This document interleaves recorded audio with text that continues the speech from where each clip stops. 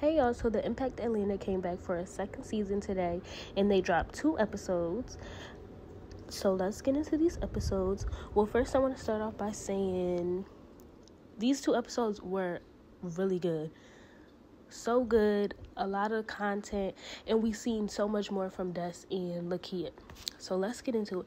So the episode starts off with Ari and Bagg on a yacht. Now, we don't get too much dialogue from them on the yacht. We more so get dialogue from Ari in her confessional. It kind of gave the vibe that he was a little shy in front of the camera. But in Ari's confessional, she basically says that, yes, they're still together. Things are still going strong. No wedding bells right now. They're not thinking about marriage. She also mentions the factor of him having a lot of kids maybe being a reason of why they're not thinking about marriage, or why she's not thinking about marriage. And I'm like, Ari, now you know you met him and he told you he had all them kids. You knew what you was signing up for, but okay. So the next scene we see after this is Ari in a car. She's in Atlanta. She FaceTimes her assistant and they talk about Remedy real quick. Then she FaceTimes Yosan. She's just checking up on him. And then she also talks in her confessional about Remedy Swim, her cosmetics line, her cooking show, her hostings, and Instagram, basically saying she's in work mode. She has a lot going on. She's super busy. So next we see Lakia. We see Lakia at her listening party for new music she's planning to drop. In her confessional, she says she's back. The female goal is back. And she also says she hasn't reached the pinnacle she wants to reach in her career. She wants to be more successful. Then we see people responding well to her music at the party. And that's pretty much it for her opening scene. In the next scene, we see Tay and Tuson out shopping. In his confessional, Tay talks about selling out in one day with his hair products and how he's trying to elevate and be in big stores. And he wants to move more to the fashion scene in New York. While shopping, they also talk about Tuson having a party. Tuson is having a party to set the tone for summer. Tay asks him, well, when is the party? Because, I'm going out of town to go work for Dream. And Tuson goes, oh, well, I think it's the same day. Then Tay goes, that's you and that last minute stuff. And in the confessional, they both are laughing. And Tuson goes, is it too late to change it? And they both just start cracking up. I thought that was funny. So then they also talk about Tay wanting to move to New York and Ari wanting to move to Miami. Tay says that in the beginning, he thought it wasn't a good idea, but then he thought about it and he thought he didn't want to hold no one back. And then Tuson says it's dumb for her to move to Miami. I'm like, ooh. And Tuson also says that their friend group dynamic has changed because everybody's always out of town. He says his passion is really for rapping and he's more than Tay and Ari's friend. And he was in that confessional smoking that hookah. One thing about Tuson, he's not going to go nowhere without a hookah.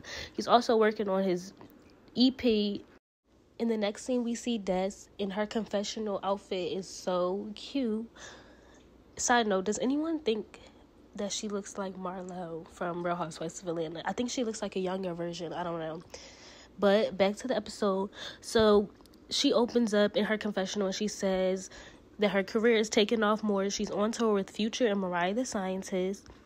And then we see her at like a dance studio kind of practicing for her performances. And she says the consistency with tour has been helping her a lot. And she has so many new opportunities. She was featured in Vogue. I was like, okay, girl. And then she wants to tap into different avenues like modeling. And I'm like, I can definitely see Des as a model. So she was really excited because her family was going to see her at a show in Kansas City or Minneapolis. And she got a call saying that the shows have been postponed due to a tornado warning. And she was really upset. I really enjoyed this scene because we seen her like smiling and like really like you seen emotions. Like, I don't know. In the last season, we literally just seen Des just sitting there like looking like, why am I here? In the next scene, we see Karlae and Lakia link up at like a lounge. And in her confessional, she tells us that Jerica Karlae is her real name, but she goes by Karlae. She is a brand ambassador for several companies, and she is an OG in the influencer game. She's pretty much known for hair, makeup, and fashion, and she says that Atlanta is what made her who she is today. She says that the spotlight was really shined on her when she got into a relationship with Young Thug. She signed to YSL. Now, at the lounge, Lakia asked Karlae how is her mental since the YSL indictment. So, she basically says she's just growing. And before they got indicted, that she dropped a project and everybody in the YSL group was really excited. And then when that happened, right before her big moment in her rap career, she didn't have anybody to back her. You know, like Gunna and Young Thug, they was in jail, you know? So, but she also says that situation helped her lock in on herself, and she says that nobody can save you but you. And I'm like, yes, girl.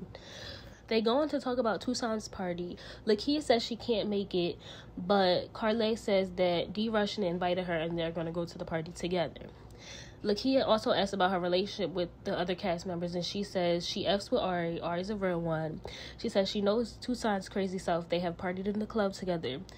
She says she was really close with Tay back in the day, but they kind of drifted apart because of something she supposedly said. It was like a he say, she say thing.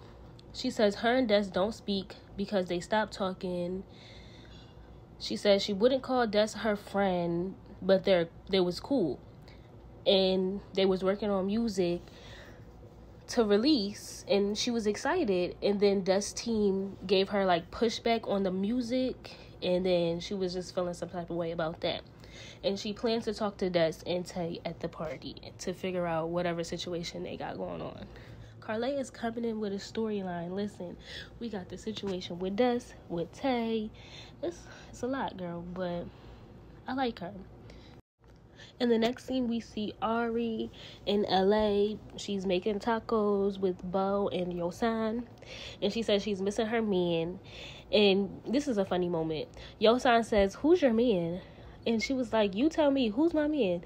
And he goes, "Mario." And then he goes, "What about me?" She goes, "You my son." He said, "Oh yeah, your best son." She says she doesn't like being in LA, but Mario begged her to come, so she's there while he's working on his album in the studio. In her confessional, she says she's never been married, she never grew up in a house with her parents together, and she never knew what a healthy relationship looked like. She says dad was not their sperm donor or whatever you want to call him. Now, we're going to get into the daddy issues in further episodes, and I'm interested to see that. But back to the scene.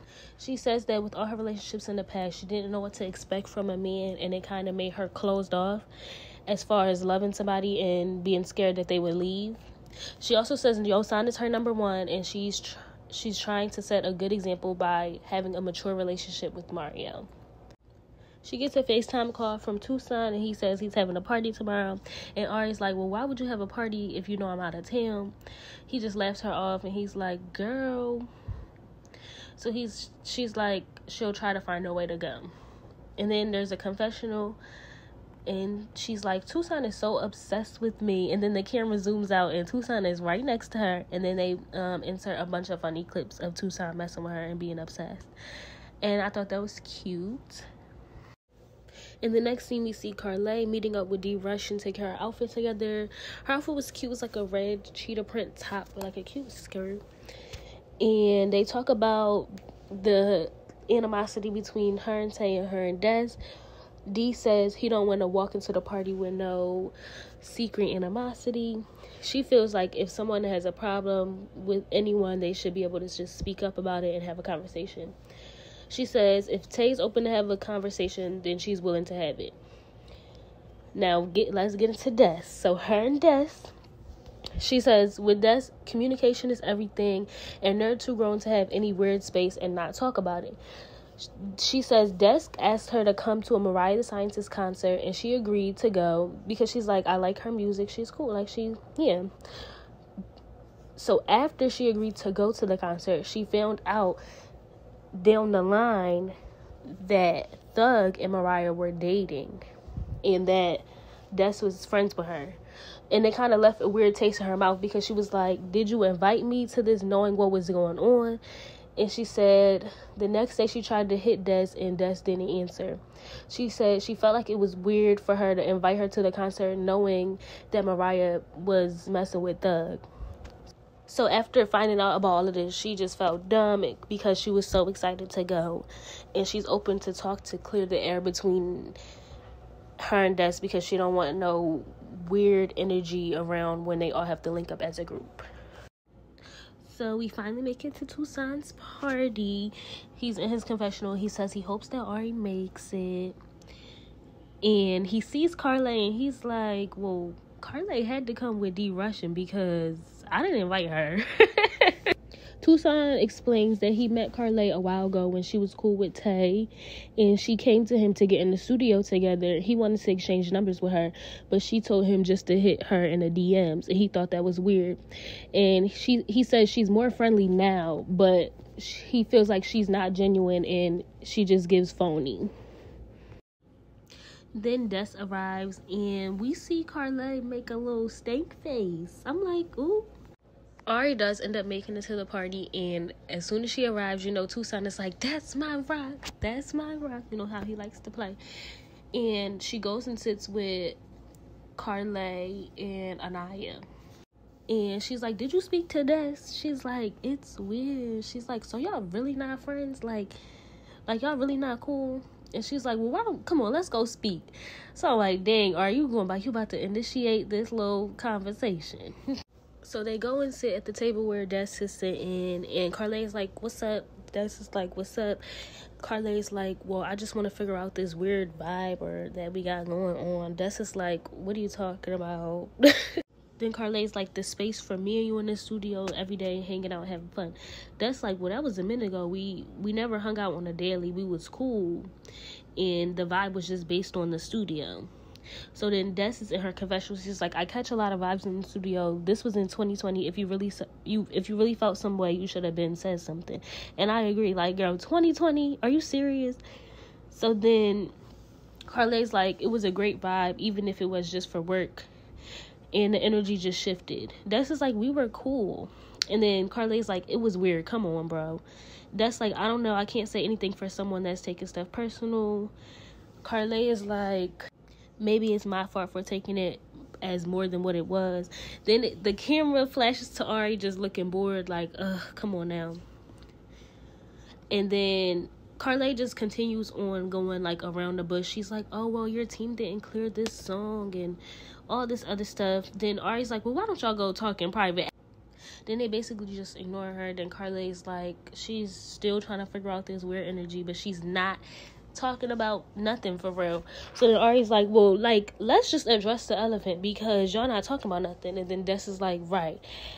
And so Des like, I don't think it's an issue. Then Karlae's like, it's not an issue. Then Ari was like, it's Mariah. I was like, okay, put it on the table. Des is like, if that's what it's about, then we can't talk about nobody that's not here. Ari's like, I'm out, y'all, I'm out. And then Karlae's still trying to talk, and that's like, it's nothing to talk about. And let's be honest, like, you literally told D Russian what the problem was. You explained it perfectly. You said it in the confessional. But then you talking to Des and you talking about a song when clearly it's obviously not about a song. It's about the fact that she had invited you to the concert with Mariah, and you felt that it was weird because you found out that they was friends and that Thug and Mariah was dating. So if that was what it was, then why you ain't put that on the table? You was talking about communication, but you didn't even communicate that. You was beating around the bush for like mad long. So then Tuson's like, in his confessional, Jerica, Karlae, whoever, neither one of them should have came. Then Des is in her confessional. She's like, it's not that deep. She says that she doesn't walk around thinking everybody got to be buddy-buddy. And since they worked in the studio, it has to be a long-lasting relationship. It could just be work, you know? And then as Des is leaving, Karlae is like, I don't like fake stuff. And I was like, I really feel like they're going to make Jerica like the villain of the show. Like, because you got this little beef with Des. Then you got the beef with Tay. Then Tuson's not feeling you. So it's like the only person on the cast that's feeling you is Lakia and Ari. So now whenever y'all link together, it's going to be like this weird energy and animosity because you got these problems with everybody. Like, girl, what was you doing in the past? I need to know. I gotta look her up or something. But I think the show started off really good. I liked Lakia, I liked Des, I liked Ari. Tay, we didn't really see him. Like he said, he out of town. I liked Tuson. I think it started off good. Let me know if you guys tuned in. I'm gonna give this episode like a 9.5 out of 10 because we ain't see Tay like that.